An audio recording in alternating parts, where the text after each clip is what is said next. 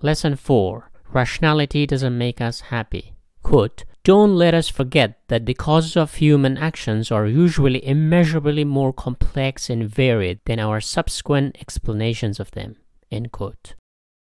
The scientific revolution starting in 15th century Europe led to rationality becoming a moral doctrine for 18th century Enlightenment. Philosophers like Immanuel Kant, Voltaire, and Rousseau championed rationality that could replace God and solve all human problems. Dostoevsky, however, says that humans are a lot more irrational in life, so reason alone cannot solve everything. Our anxiety in modern world is partly because we are forced or expected to be rational all the time, and conform to institutional rationalism, which Kafka criticized in his novels. Our emotions determine most of what makes us happy or unhappy. Falling in love or friendship is not always rational or calculated.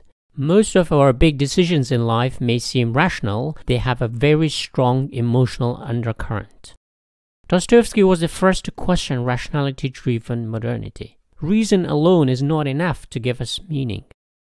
Nietzsche, who is famous for his criticism of rationality, acknowledges that Dostoevsky was the only psychologist who taught him something. For Nietzsche, art is profoundly emotional. Technology and science make our lives more convenient, so we're led to believe that we can manufacture happiness too through logical and rational formula.